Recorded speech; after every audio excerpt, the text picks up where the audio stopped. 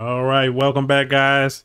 In this video, we're going to show you how to delete a property. So really simple, really similar to editing a property where we're going to create an icon. So let's jump right into it. Kick this thing off the right way and add the icon. So first, we're going to slide this icon over a tad bit. And let's create a new icon.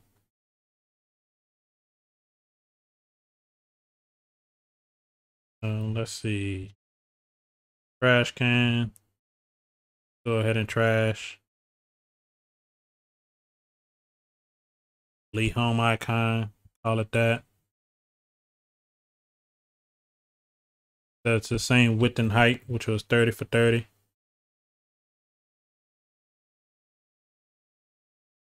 So it's a line. Cool. Let's go ahead and preview, see what that looks like. Good enough. So that's the trash icon. So when we click on that,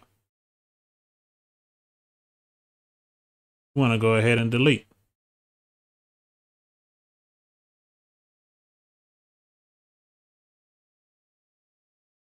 So let's go to workflow.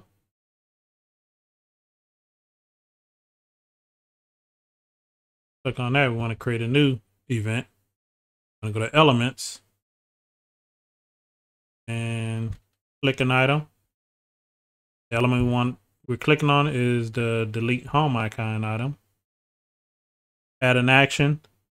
And what we want to do is update our database.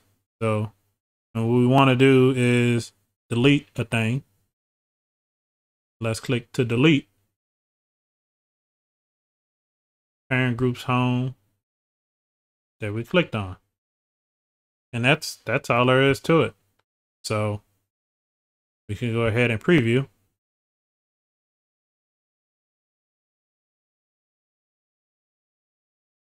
And so we want to delete.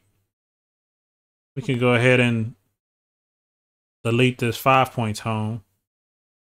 And all we need to do is hit this trash button. And that's all there is to it.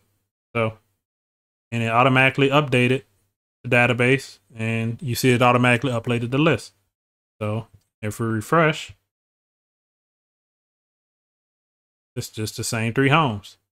So, and voila, that's all there is to deleting properties in Bubble. So subscribe to the channel. Stay tuned for the next video.